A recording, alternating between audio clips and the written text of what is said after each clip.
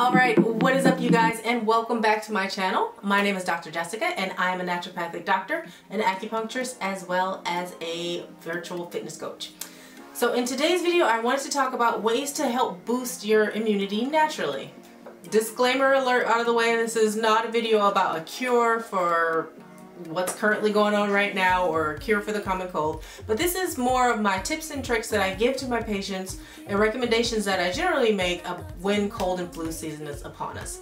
These are recommendations I generally make to help boost your immune system and increase your natural immunity. A lot of the recommendations in today's video are really kind of common sense approaches to really just taking care of yourself. So first thing I want to talk about is reducing stress. We all know it's difficult, we all have it, but reducing stress is one of the best things that you can do to help bring up your immunity. So when you have a chronic exposure to stress, especially long term, it can start to produce some of our stress hormones such as cortisol. Now it's a little bit more complicated than that, but that long-term exposure to some of the stress hormones such as cortisol does have a long-term sort of dampening effect on the immune system. So you want to be making sure that you're doing everything you can to help reduce the amount of stress that you're chronically carrying around with you.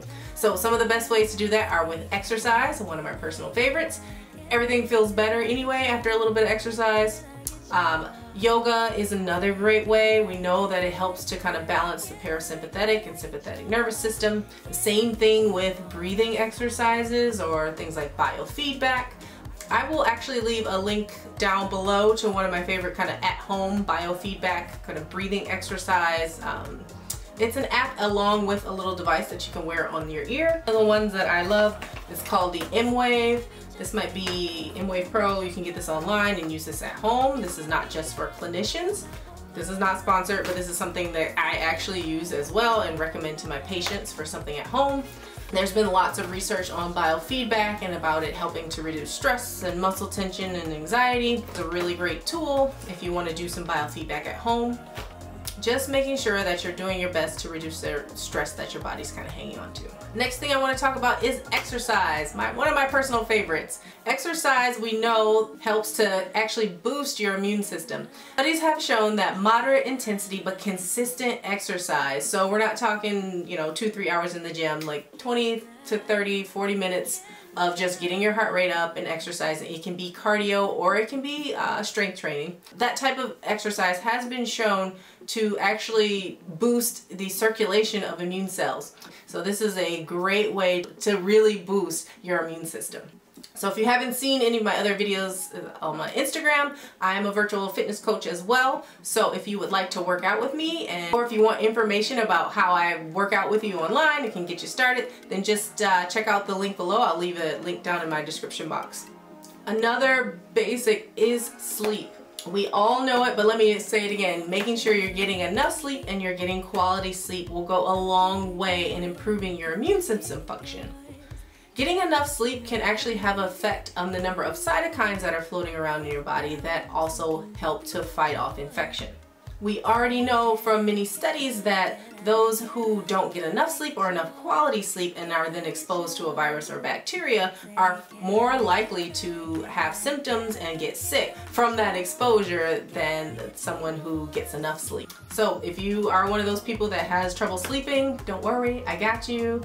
If you haven't already seen my video on how to get better sleep naturally, then I'll leave a link in the description box below. In that video, I share my tips for not only getting better quality sleep, but falling asleep faster and actually staying asleep. So check it out. Another no-brainer is your diet. Just making sure that you're eating, a balance of all your macronutrients is gonna help with your immune system.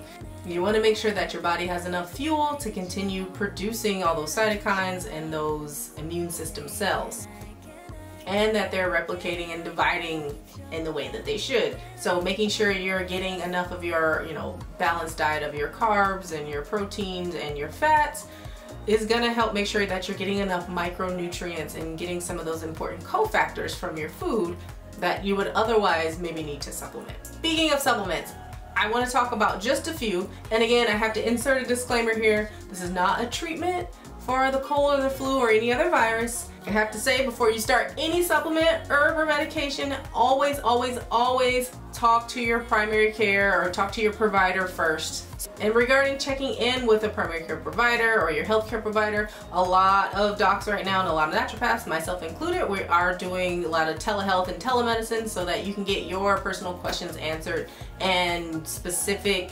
instructions just for you and your body. So first supplement that I like to talk about is vitamin C. I'm not going to mention dosages or anything like that, but I'm going to say that vitamin C is one of the things that we recommend. We know that vitamin C contributes to the immune defense by supporting cellular function of both the innate and the adaptive immune system.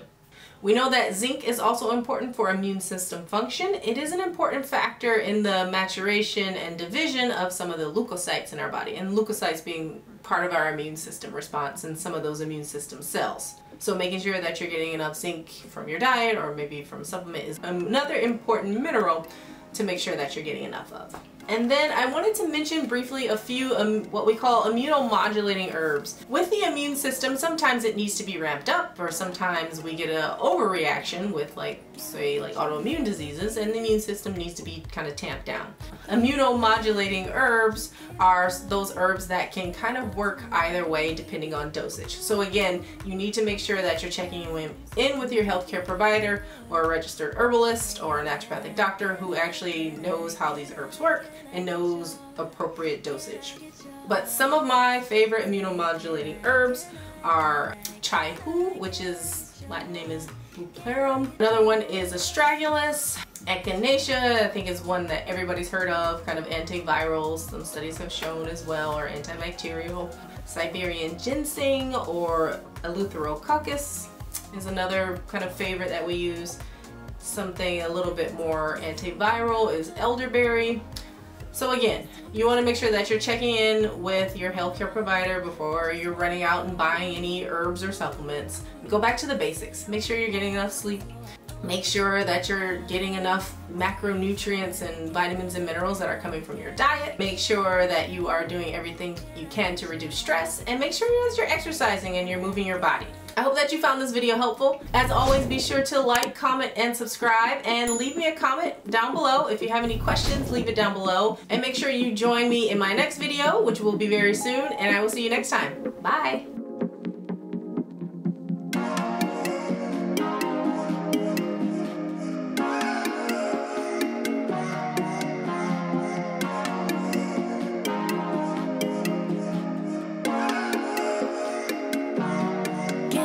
Your number, baby.